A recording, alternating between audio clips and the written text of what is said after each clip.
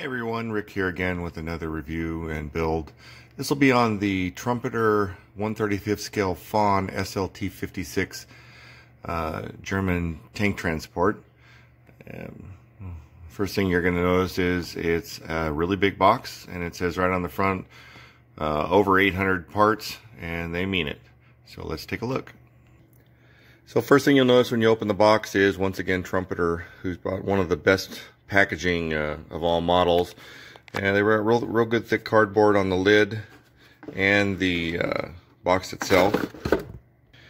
The kit itself is all individually packed. You've got your instructions, all your different parts separated in multiple pieces. So let's take a look at the parts.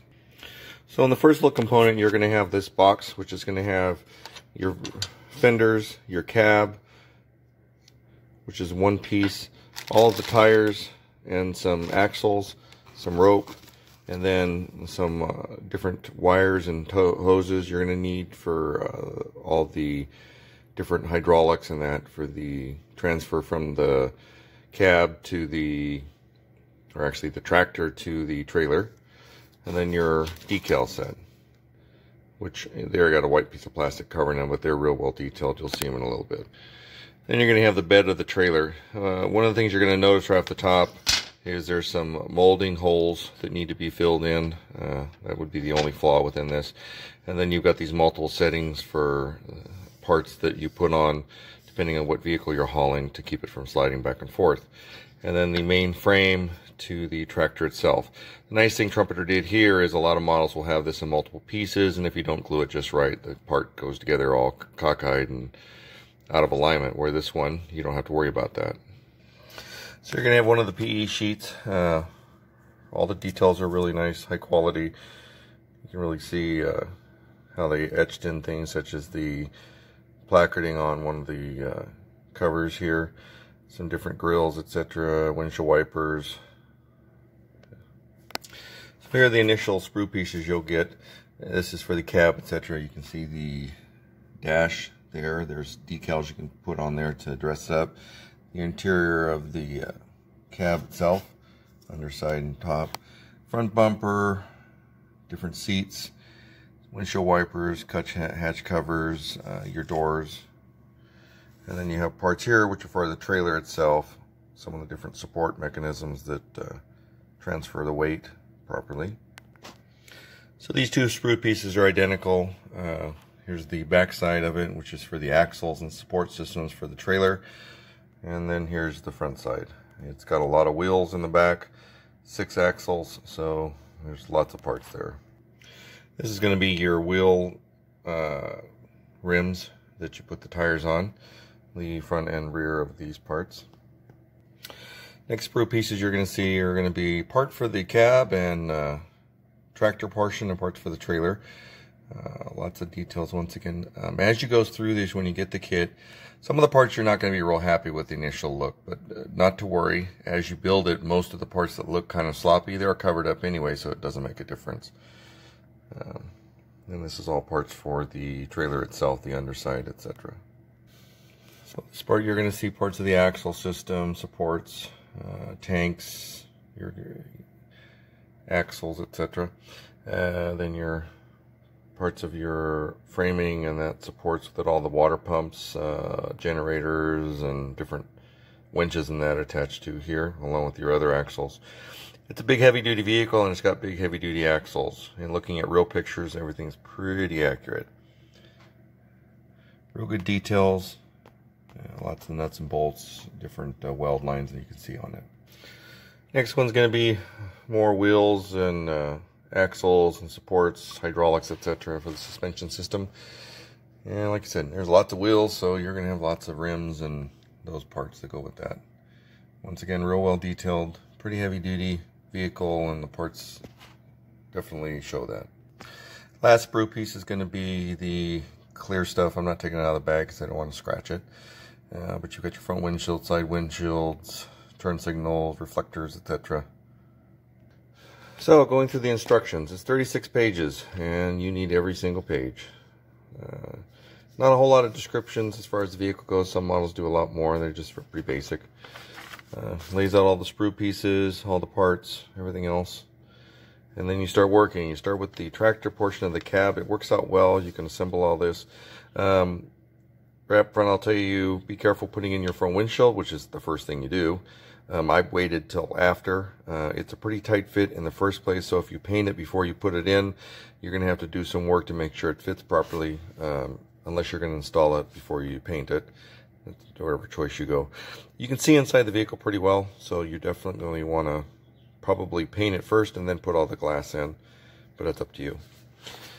Going through all the different components, building the cab. They got a lot of detail inside the cab where the crew sits, the dash, etc.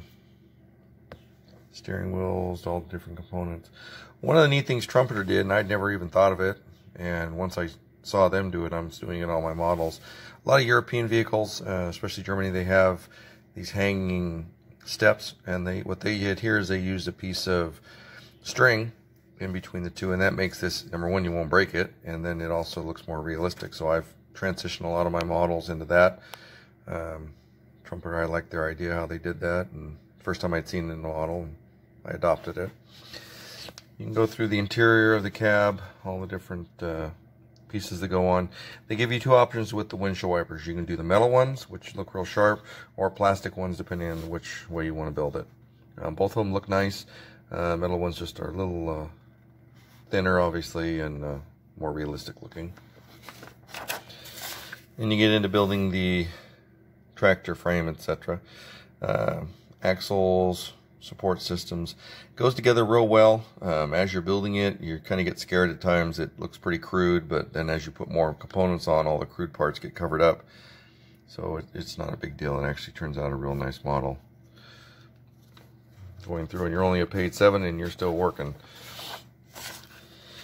Back axle, front axles, going through those components, building them. One of the things the model does is you have the choice with the front 2 axles to make the tires turn.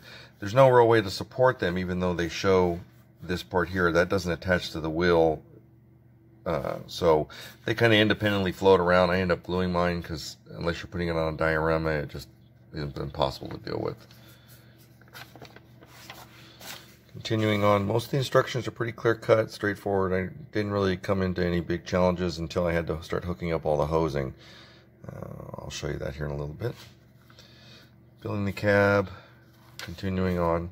I waited till after almost the model was complete to glue my cab on, only because I didn't want to break all the fenders and delicate components off, but you can glue it now depending on how you want to go about it.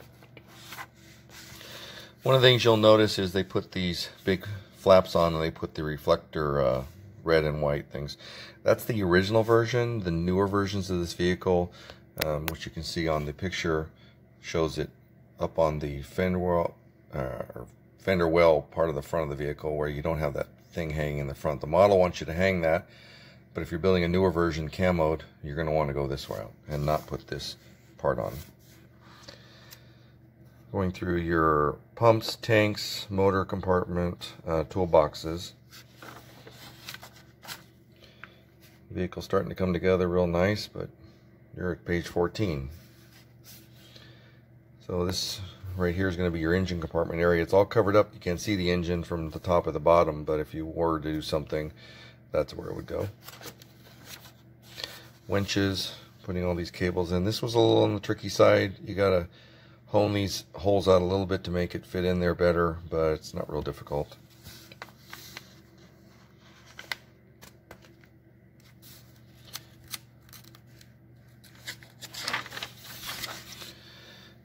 And you continue to just add more and more parts, tools, etc. Your pumps, the little motors for the pumps, water coolers for these different winches and that. And going through your different air lines, air tanks, pressures, and that. So then you come to what's probably the hair puller part of the model. The instructions show all these different hoses and that, but as you start looking at the model, it gets kind of challenging. And thank God for the internet. You can do a lot of research and find pictures of it to get an idea where the parts go. So the next page has more hoses to attach. They give you the different size you're supposed to put in and how long it's supposed to be. Definitely take your time here and read it and do some research, and you'll slowly work your way through it. After that, you get to start building on the trailer. And there's, once again, lots of repetitive parts. It goes together pretty fast. The only negative part here is every one of these axles, well, 4 of the 6 all independently turn. So, and the way it sits, it's at an angle. So if you set it flat, the wheels immediately want to flare outward. So you probably just want to glue those unless you're doing them on a model and you want to have them bent in a specific direction. But you work your way through all the different parts, your reflectors, and different turning mechanisms. None of it works, but it looks awesome. Working your way through, you got some metal axles you have to put in there for support, and then your suspension systems that go in. Going through all the wheels, you put on the. They have you putting on the rims, and then you put the tires on after it. Building the tongue that goes from the flat part of the trailer over to the tractor hitch. Different pulley mechanisms depending on how they want to pull the whatever they're towing onto the trailer. When you get to this point, this goes together pretty good, but this is definitely going to be a stick, glue, and hold for a little bit to make it perfect alignment, because if you don't, it'll be all off center and you'll be unhappy with your results. Finishing up the parts. Here's the only part really you want to put together after you paint it, because you want to put these tires inside and this metal part goes in the front. There's no way to there's no way to cover these and paint it, so do all this part as far as the cover here and the tires after you paint the vehicle. Going through support boxes. Some of the parts here are glued on with PE parts, and that's how they hang. It looks awesome when it's done, but yeah, a little bit of hair pulling, getting it on just right. These are the parts I was talking about. Depending on what vehicle you may want to put on it, you put these at a different width apart, and that's what they're for. If you're going to put a tank, some of the wider axles, you may want it on the outside, or a narrower vehicle, however you want. It's up to you. And then different tow bars, different components here for your ramp setup. You can make these ramps work if you want. I didn't, but if you want to make them functional, there's pretty simple ways to go about that. Just takes a little bit more time and effort, but you can make that happen. Then you get to the final part, getting the last little pieces together, and then they show you how, if you want it down, how parts go on.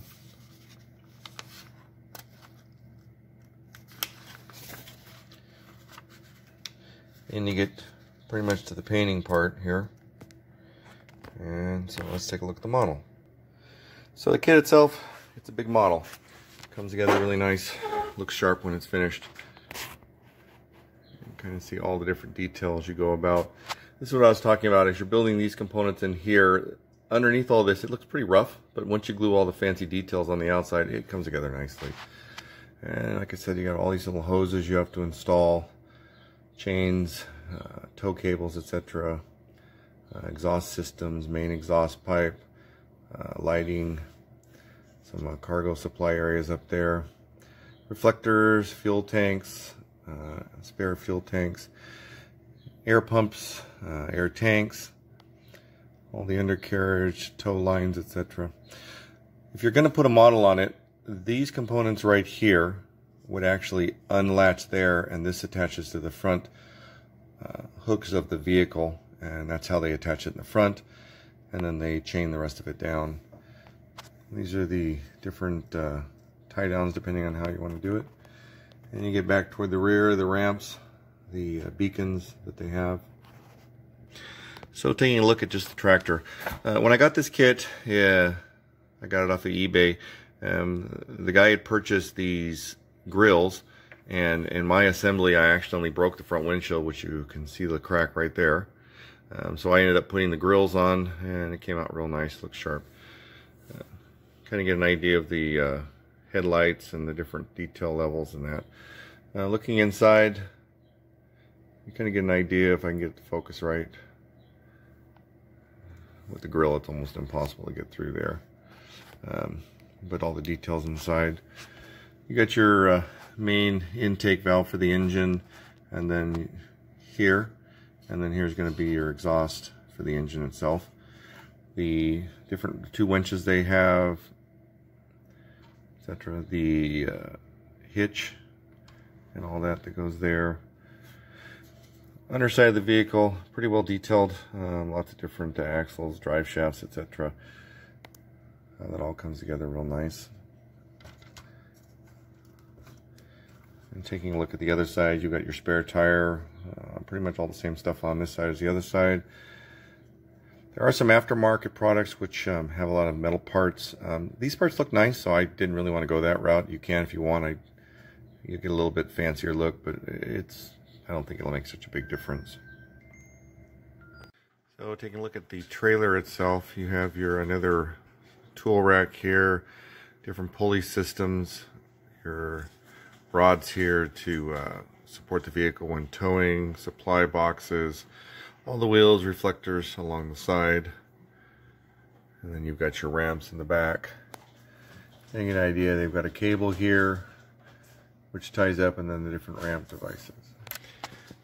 The rear of the trailer, you see your placard for the unit. It belongs to the reflectorized warning beacons, the follow me beacon, license plate, turn signals, chalk here for chalking the tires, another pulley system in the back depending on how they're trying to winch a vehicle up, and then your other side turn signals and brake light. You get on this side, once again you're going to see a weight placard, and then working your way through all the tires, the wheels, the axles, and then your spare tire here. The underside of the trailer is pretty well detailed. The kit itself doesn't really have any brake lines. I haven't seen any pictures to show how they really are, but those don't have. Some of the other kits out there of different, like the American tank color has a lot of brake lines you would put in, a little bit different. Then you got your little foot here that pops down so that when you drive the vehicle up on, the trailer doesn't tip up. That does not move, but you can easily make it to where it moves if you're going to make the kit workable.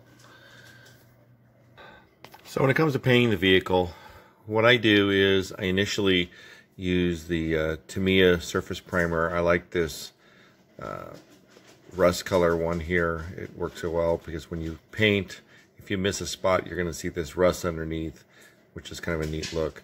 For the main vehicle itself, I then painted with the Tamiya acrylic NATO green, the whole vehicle, followed up with the NATO brown for the brown parts, and then the NATO black for the black parts. What I did do a little differently is on all my trucks and vehicles, on the undersides of them, I paint using the Model Master medium green. And look at all the pictures I've seen. This looks a little better. This is an enamel. The neat thing about that is it gives a hint of the glossy you get with an enamel color, and that for me better matches. I paint all my kits with my Iwata HPCS airbrush.